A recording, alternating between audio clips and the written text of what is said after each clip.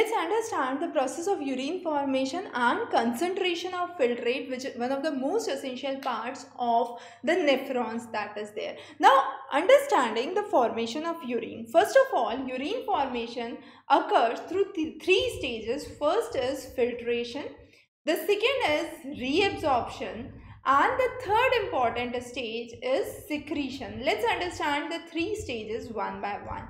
The first stage, which is the stage of filtration, occurs in the glomerulus and the renal capsule. Now here what happens is nearly 1100 to 1200 milliliters is filtered per minute, and of this filtered blood, which is 1/5 of the blood that is being pumped by the ventricles of the heart is there.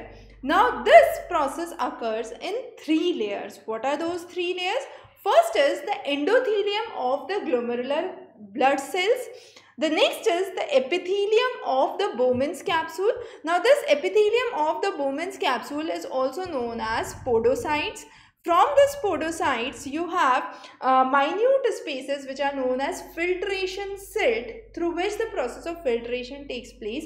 And the third is the basement member, which is attached between the two, which is the endothelium of the glomerulus and the epithelium of the Bowman's capsule. Between that, you have the basement layer. So all of these three are responsible for the process of filtration. This process requires a lot of reduction in the filtrate, and therefore this is also known as ultrafiltration. So where does ultrafiltration takes place? The ultrafiltration takes place in the glomerulus region, and the blood is filtered so finely that all of it except proteins pass to the Bowman's capsule. So the only thing that passes from the blood to the Bowman's capsule at this stage is proteins. Now, the glomerular filtration rate is around 125 milliliters per minute.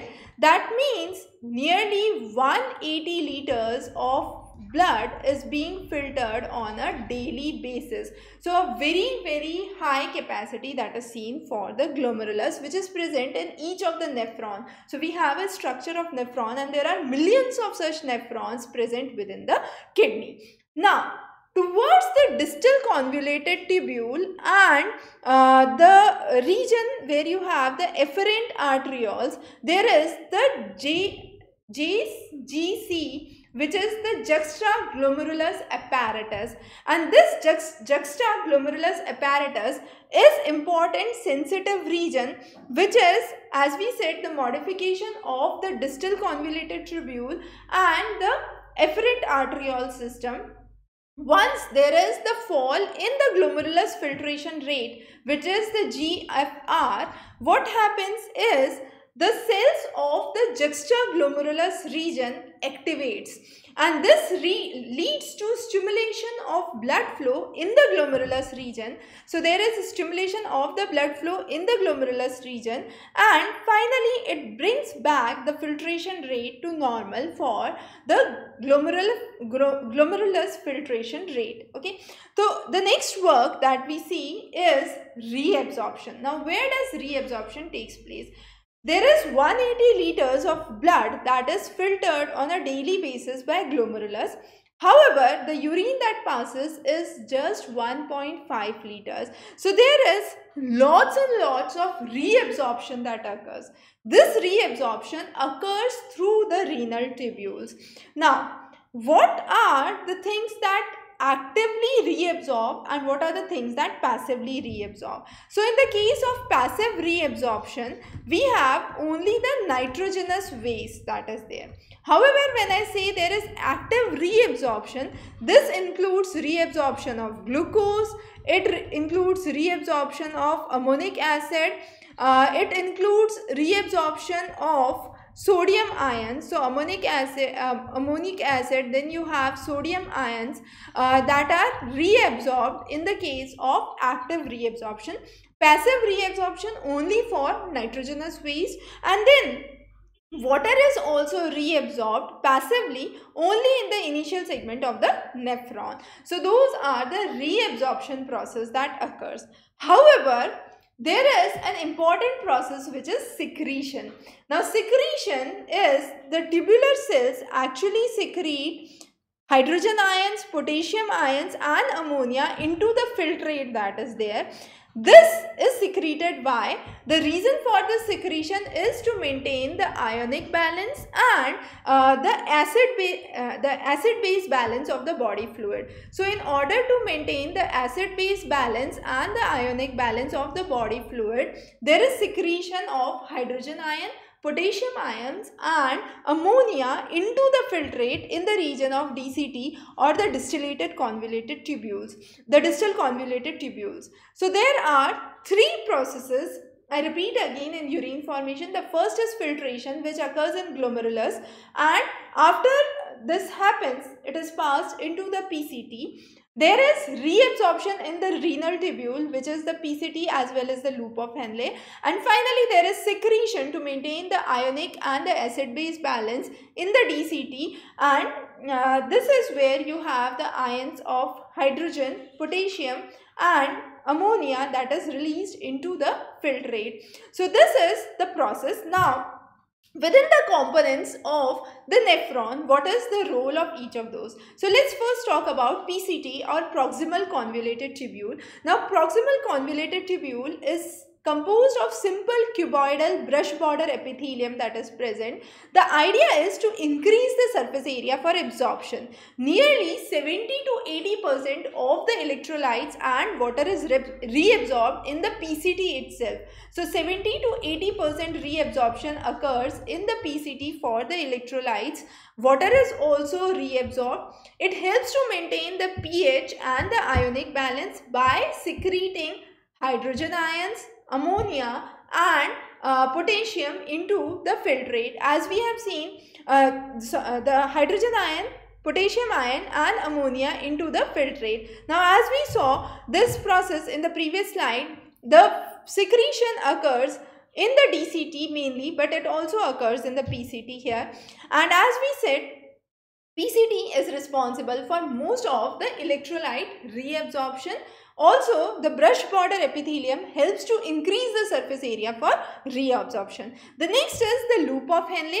We have the descending limb and the ascending limb. Now, what is the difference? The descending limb basically is permeable to water. That means, as you can see, the water can move out here, but it does not allow the moving of the electrolytes. However, in the ascending limb, it is impermeable to water, but it is permeable to the transport of the electrolytes, as we can see. So, sodium ion, chloride ion can move out of the ascending limb of the loop of Henle.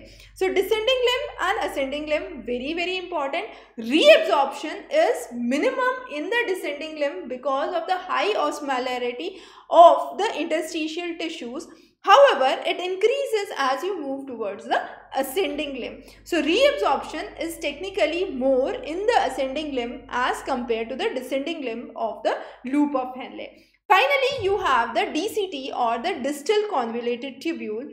It is here where there is conditional reabsorption of sodium ion that occurs.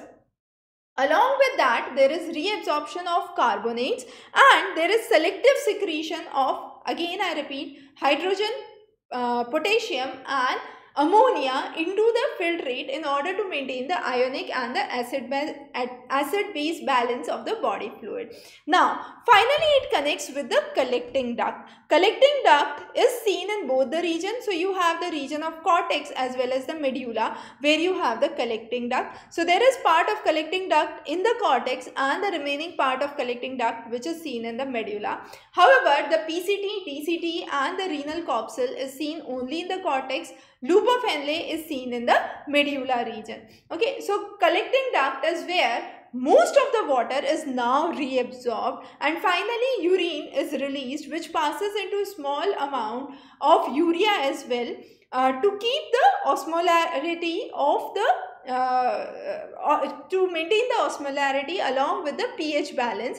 And finally there is the selective secretion of hydrogen and potassium ions that again takes place here. Now, understanding the concentration of the filtrate is very, very important. Kidney produces urine which is 4 times much more concentrated than the initial filtrate that comes in. Now, how this process of concentration actually takes place? This process of concentration occurs through a counter current mechanism. Now, how this counter current mechanism takes place is very important to understand. This is the structure of nephron. This nephron is surrounded by the capillaries which are known as vasa recta, as we have studied before. Now, vasa recta is the capillaries that surround the nephron and specifically the loop of Henle. Now, what happens is there is flow of filtrate on the 2 limbs of loop of Henle and how they differ. So, understand, I am drawing 2 U-shaped diagrams here. One diagram is the loop of Henle, the other diagram is the nephron. So, this is the nephron and the next is the loop of the vasa recta which surrounds the loop of Henle. So, within the nephron there is the loop of Henle and surrounding that there is the capillaries which is the vasa recta. How it happens? Now, the filtrate moves through the loop of Henle in the direction that we are drawing. Okay, so it's just in the direction that we are drawing, and in the descending limb, as we said, it is permeable to water. However, the ascending limb is impermeable to water but permeable to electrolytes, so sodium and chloride would move out.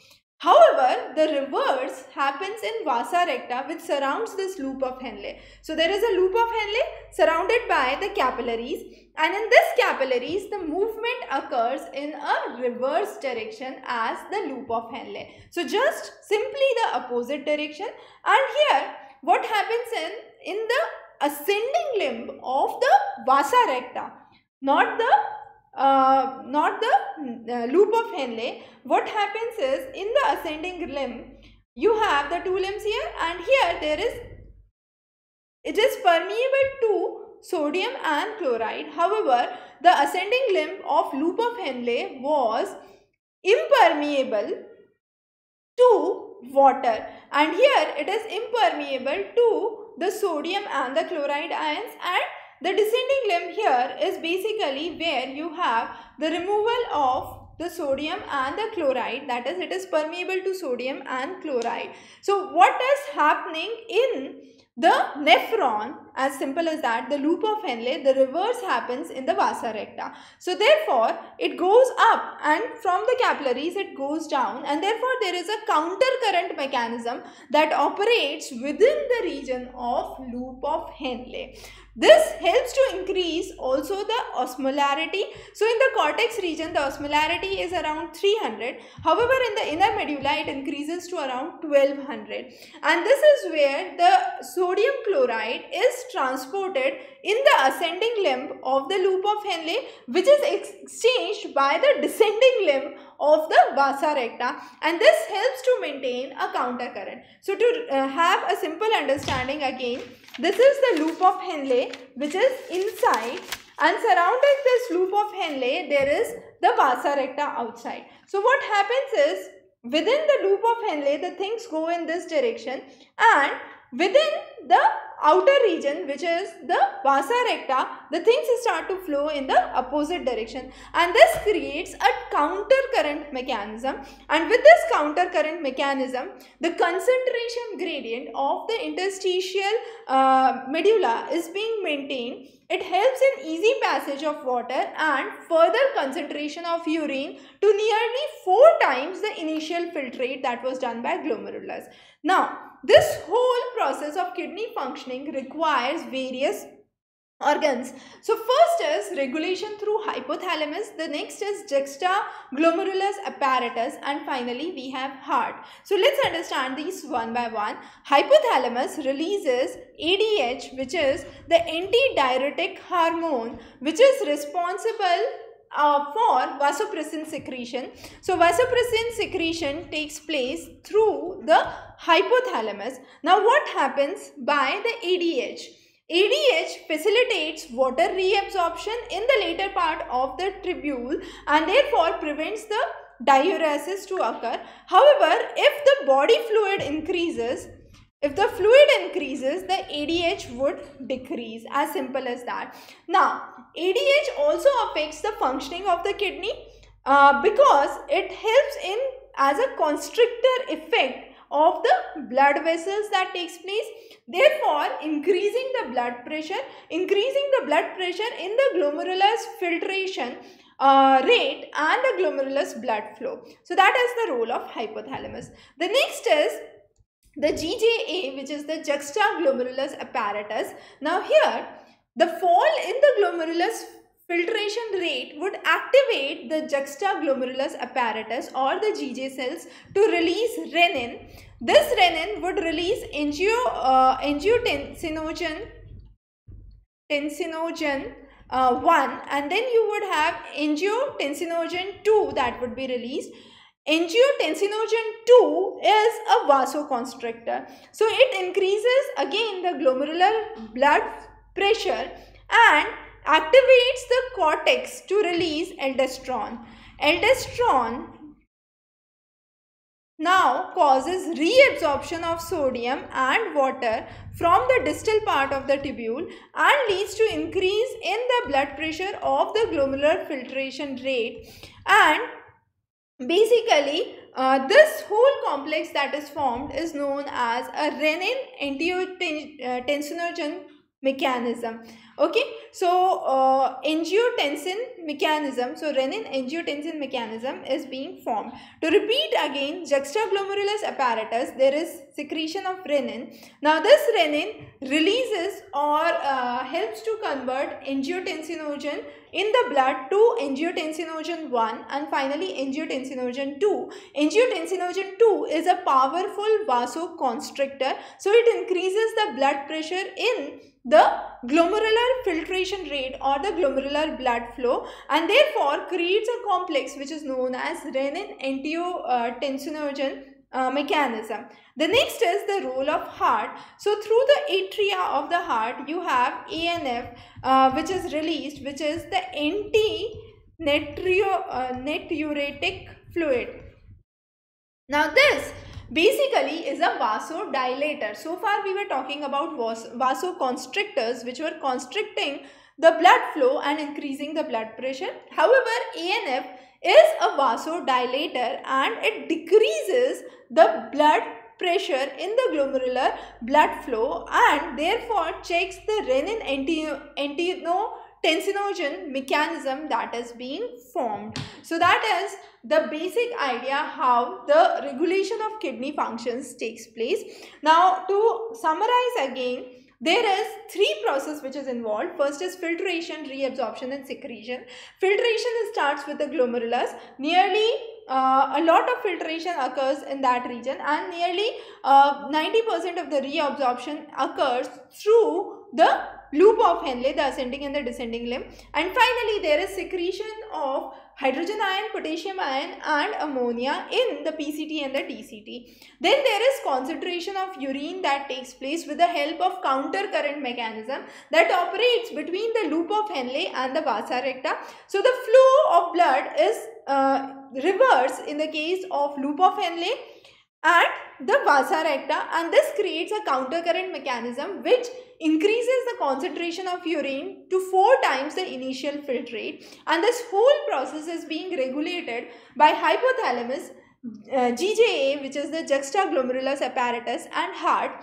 Heart releases ANF which acts as vasodilator, reducing the blood pressure of the glomerular blood flow and checks the renin-angiotensin mechanism that is being formed. However, hypothalamus releases ADH or vasopressin and the juxtaglomerular apparatus releases angiotensinogen 2. Both of those are vasoconstrictors. That means they increase the blood pressure in the glomerular blood flow and the glomerulus filtration rate. So this was about how actually the urine formation and concentration of filtrate occurs and the various organs responsible for the constriction and the dilation.